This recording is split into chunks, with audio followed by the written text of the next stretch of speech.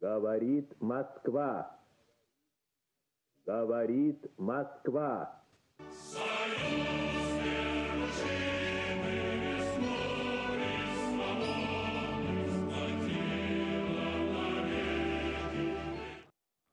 Përshëndetje nga unë Kastriot Myftaraj këtu në radio televizionin Ora. Në gjithë të historinë e koronavirusit, apo COVID-19, si që e mërtua zyrtarisht, dhe në gjithë pra përhapjen, dekshmërinë, ka diçka, po them që lejon ta shikosh të gjithë me një dyshim të arsyeshëm. Shprehem kështu sepse fillojnë t'i etiketojnë për njerë, ja po ngrej një teori konspiracioni. Në fakt një teori konspiracioni e ka ngritur Kina pothuajse zyrtarisht sot, dhe them pothuajse zyrtarisht sepse në epokën digjitale një pjesë e madhe deklaratave zyrtarëve bërë në Twitter, në Facebook, në këto rrjetet shoqërore.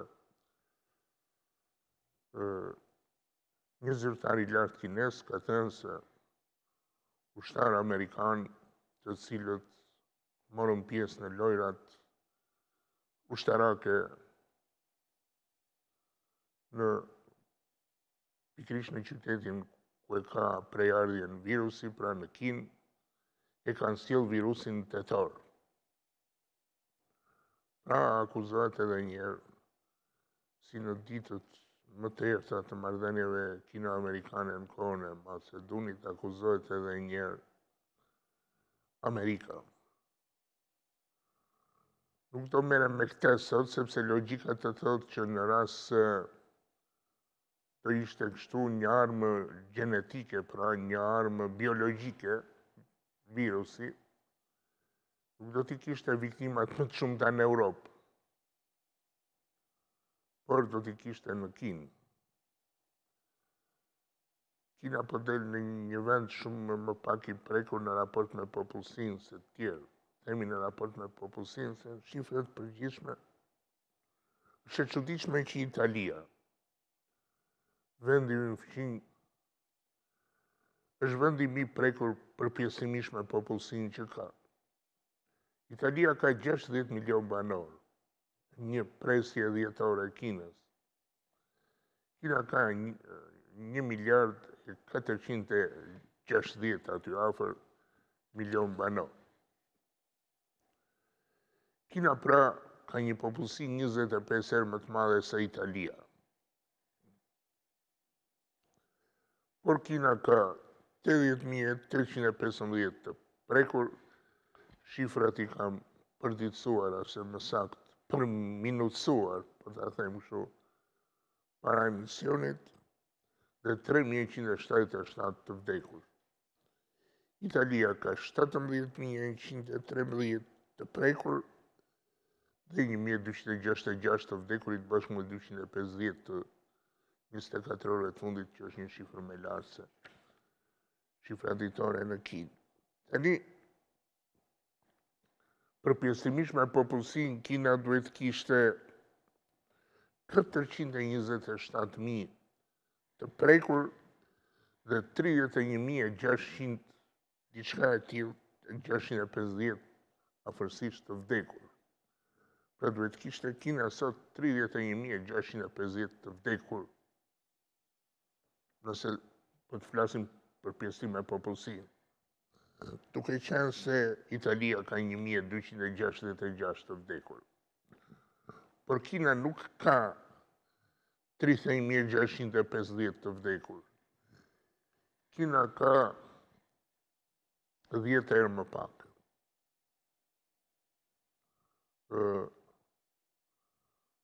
Si është e mundur që një virus ta ketë prejardhje në Kinë, një vend ka shumë të populluar, në një vend ku ka patur një zhvillim të madh në rajonet e qindra milionësh, po që prapë për shkak të numrit të madh popullsisë në rajonet tëra me qindra milion kushtet higjienike janë nëse të këqija. Tani, këtu për njerë lind dyshimi arsyeshëm se ka diçka. Si është e mundur që një virus me prejardhje në Kinë të ketë më shumë të prekur në vende europiane dhe jo në vendet fqinje të Kinës, pra. Dhe në vende me sistem shëndetësor shumë të zhvilluar, dhe më zhvilluarit në botë, si Spanja, që është vendi 5, Franca, vendi 6, Gjermania, vendi 7, por edhe Shëbaja, vendi 8, dhe të jenë më pak të prekur vende si Hong Kongu, Tajvani, që kanë lidhje direkt me Kinën, apo edhe Mongolia, të jetë në vendet më pak të prekura, pra. Mongolia me 113, që është vend kufitari i Kinës, dhe ka marrëdhënie shumë të ngushta. Këtu ka diçka që nuk shkon, dhe ka vend për më tepër se një pikpyetje.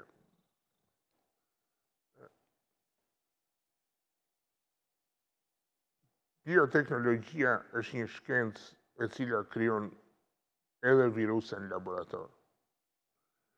Ka ecur shumë përpara sa duke të largët dita kur dhe njeriu do krijohet në laborator. Tani, bioteknologjia nuk e ka përgjithë të krijojë viruse. Një lojë e thjeshtë, si e viruseve kompjuterike. Sot krijohen dhe viruse shumë të ndërlikuar, viruse me çelës. Sot është bërë i njohur struktura gjenetike e njeriut, ato që quhen haplogrupe, pra. Pra dihet, popullsia ta zem e Italisë, sa kujt grupi i përket në përgjithësi, grupi gjenetik, dihet me saktësi. Mbi këtë bazë të dhenash mund të krijosh një virus i cili përhapet dhe pastaj në fazat të tjera shënjestron një grup të saktuar gjenetik. Kështu krijohet pra një korridor që virusi mund të shkojë të infektohet të zënë një italian në një vend tjetër dhe ai ta çojë në vendin e tij dhe aty të prapet. Nëse virusi është një armë biologjike, siç thonë kinezët, dhe unë besoj se është kështu, ai është një armë e krijuar nga vetë kinezët, nga shteti kinez pra, dhe synon të krijojë një lloj kaosi të matë fuqinë, të tregojë fuqinë e Kinës pas disa goditjeve që ka marrë. Dhe Kina nuk e tregon këtë në raport me SBA-n, me Britaninë e Madhe, me Francën, vende këto që dinte akmeren, as me Gjermaninë, po e tregon më së shumti me një vend europian të madh për të dobët, Italinë. Të mos harrojmë në kohën e luftës, thotë, kur bëshin eksperimente me terrorizëm nga vendet armike të luftës tot, palët e kundërta, Italia u zgjodh për eksperimente të mëdha të terrorizmit kuq, që zhvilloi nga shërbimet e fshehta të lindjes komuniste, të dijen këto histori, brigadat e kuqe, kaosi që sollën. E njëjta gjë është dhe me koronavirusin, të gjitha të dhenat janë pra që nuk është e rastishme për hapja e tij në vendin tonë fqinj, në këto përmasa. Është një ngjarje për cilën koha do të flasë më shumë, kuptohet. Jemi ende në ngjarja është ende në zhvillim. Nuk ka përfunduar si ngjarje që fillohet më me qetësi të analizohet, të shpjegohet, bën kërkime, ulumtime. Gjithsesi, kaq për sot, mirupafshim.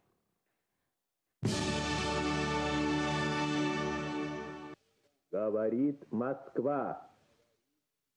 Говорит Москва. Союз верующих.